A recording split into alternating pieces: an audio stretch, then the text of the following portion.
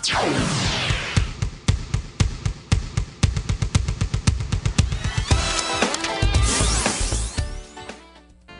volta com o segundo bloco do seu estilo de vida, e hoje o nosso tema é educação financeira para crianças. Esta sugestão tem causado certas ondas de calor em muitos pais responsáveis pelas novas gerações, considerando que o acompanham no meio cotidiano em consultoria. O principal fator que atrapalha o diálogo é o fator que a maioria das pessoas não sabe quando começar a falar em dinheiro, como orientar e corrigir o comportamento já instalado, visando facilitar a tarefa. E nós convidamos hoje para falar a respeito deste assunto a psicóloga Flávia Bueno. Vamos falar sobre essa questão da educação financeira, já começando desde bem pequenininho. Tudo bom, Flávia? Bom dia. Muito obrigada pelo convite. De nada. Então vamos falar, primeiro vamos esclarecer o que é a mesada, né? É importante isso. Sim, a mesada não é um presente nem uma premiação. Sim, é uma educação social, tá? Educativa para a criança. Os pais começam a dar pequena quantidade para a criança começar a desenvolver, saber o que gastar. Não é uma premiação e nem um presente. Sim, é uma mesada. Mesada significa que eu estou ensinando a vida econômica do meu filho desde pequeno. E Flávia, a partir de que idade os pais já podem colocar em prática essa questão de dar uma mesada para o filho? A partir de 4 anos de idade. A criança de 4 anos de idade já está com a formação cognitiva formada e o ego também. Ele já sabe o que é bom e o que é ruim. E os pais levando dentro do supermercado, a criança já sabe se é caro, se é barato. E os pais trabalhando com a criança, o desenvolvimento dela, e vai se tornar um adulto econômico, trabalhando com as finanças desde pequeno. E qual a quantidade exata para os pais começarem a dar uma mesada para o filho? Criança a partir de 4 anos, a gente trabalha com assim, R$1 ou R$2 por semana. A gente trabalha com eles, mostrando o que eles vão gastar. Deixar livre à vontade, tá? E não manipular. Perguntar o que ele vai gastar. Perguntar sempre o que vai ser bom para ele, tá? Para ele saber se vai trazer benefício que ele vai comprar. Criança de 4 anos não vai comprar nada de bom, vai comprar mais bala, bombom, assim, salgadinhos. Porém, os pais já estão mostrando para ele o benefício, os valores da mesada que ele pode gastar. E é bom também os pais comprarem aqueles cofres coloridos, em formatos de desenhos, porque as crianças na cidade elas são atraídas muito pelo que elas veem, né? Sim, muito pela quantidade. A criança nessa idade, eles querem moedas, eles não querem dinheiro em papel. Eles querem muita quantidade. Para eles, muito dinheiro é bastante, muitas moedas acham que é bastante dinheiro. Eles não sabem os valores ainda. Entendi. A gente vai começar a usar aqui a nossa tela interativa, onde nós temos dicas para dar mesada para os filhos. A primeira é mostrar sempre em qualquer idade que usar dinheiro é fazer escolhas. Como lidar com essa questão com os filhos? Sim. A criança de 4 anos você vai começar em pequena quantidade. De 6 a 7 anos você já pode dar uma quantidade a mais. Assim, vou dar por mês, por 15 dias, R$30 para o meu filho. E eu vou mostrar para ele, vou esperar ele chegar até a mim. Tem criança, menos de 15 dias, gasta esse dinheiro. Isso ocorre sim. Os pais não podem dar mais para ele. Tem que esperar chegar outros 15 dias para ganhar de novo. Para ele começar a ter valor nas quantidades que ele está dentro. Porque ter facilidade, a criança vai ser, eu gastei, eu vou pedir mais mesada do meu pai. Não, tudo tem seu limite. E a criança de 8 a 11 anos já tem um desenvolvimento diferenciado, já tem uma visão também, até o gosto dos brinquedos. Até a criança de 8 a 11 anos, a criança moderna, eles vão sozinhos para o aniversário, escolhem presente para os amiguinhos.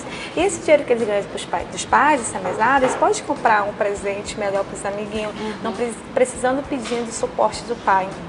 E a criança de 11 a 15 anos, aí é uma mesada. Toda semana, todo mês ele tem um dia específico para ganhar esse valor deles. E como que o pai pode lidar com essa questão de ter filhos em idades diferentes? Quanto dá com a quantidade certa para uma criança e com a quantidade certa para um que já está na pré-adolescência e adolescência também?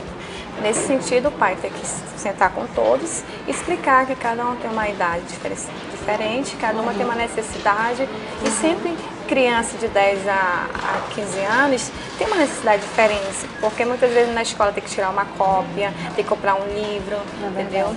E nesse sentido, os pais mostrando para os filhos, por menores, que a necessidade dele é diferente, entendeu? Porém, desde pequeno tem que trabalhar com ele, mostrando os valores, mostrando o dinheiro, porque se eu trabalhando com a criança desde pequeno na parte psicológica, ele vai se tornar um adulto, assim, econômico, uma vida econômica dele muito saudável, entendeu? Não vai ter aquele... Porque tem adulto que é muito gasto, que acha com facilidade, ele não tem valores, né? Não tem saber de valores.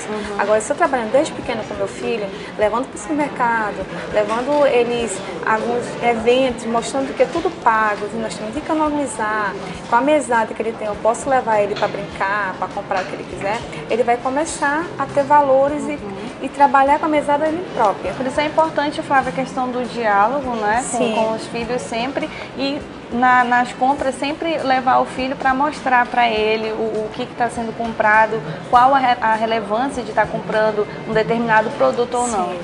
Isso. Assim, o diálogo é ótimo para os pais com os filhos, porque adquire uma confiança, um respeito. Um diálogo, uma conversa, os pais vão ver a necessidade dos filhos, os filhos também vão ver a necessidade dos pais, vice-versa. E nessa situação da mesada, assim, adquire um respeito, adquire uma confiança e vice-versa. Como é que eu vou começar a dar mesada para o meu filho? Primeiro eu tenho que conhecer a necessidade dele, entendeu? O controle emocional dele, até que ponto ele pode ir. Eu não posso dar mesada e ficar controlando ele, tá? Eu posso orientar. Vou orientar meu filho, ó, isso aqui, ó, você gastou a mais, mostrar que o que é melhor para ele e o que não é, tá? Eu tenho que orientar, eu não tenho que manipular, porque ocorre no dia a dia que os pais dão mesada, mas ficam manipulando os filhos que gastam, deixa de gastar. É verdade. Tá? E como também lidar na questão de que nesse gasto exagerado dos filhos, como que os pais podem lidar com essa questão na questão, vou proibir não vou mais te dar mesada, ou vou cortar, isso é correto ou não? Não é correto, porque você está tirando o benefício do filho. Nesse sentido, tem que fazer o quê? Mostrar para ele que gastou bastante, porém ele não vai ganhar mais naquele decorrer do mês que está terminando, esperar chegar outro mês para ganhar. E quando ele ganhar a mesada dele no decorrer do outro mês, mostrar para o filho, ó, você gastou bastante, vamos diminuir, comprar o que você necessita, entendeu? Não ficar manipulando, orientar a criança, porque muitas vezes a criança fica sem noção, com o dinheiro na mão.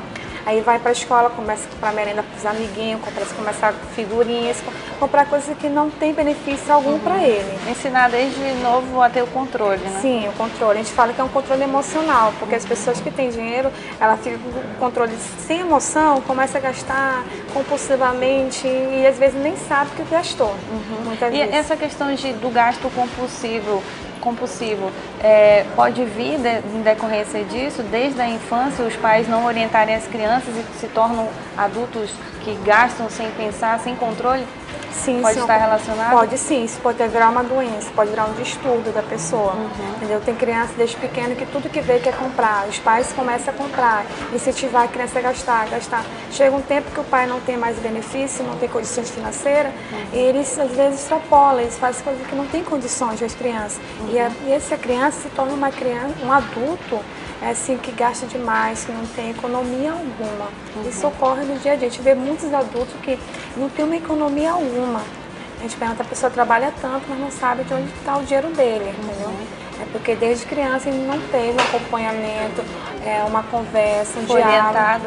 Não, isso ocorre muito no dia a dia. Entendi, Flávia. E você aí de casa, que tiver alguma pergunta relacionada a este assunto, ou qual a sua opinião nessa questão de dar mesada para o filho, você pode estar mandando mensagem de texto ao WhatsApp para 92, código de Manaus, 8111 4512. O seu estilo de vida agora vai para um breve intervalo, mas daqui a pouquinho a gente está de volta para esclarecer mais a respeito desta questão, que nosso tema de hoje é educação financeira para crianças. A gente volta já.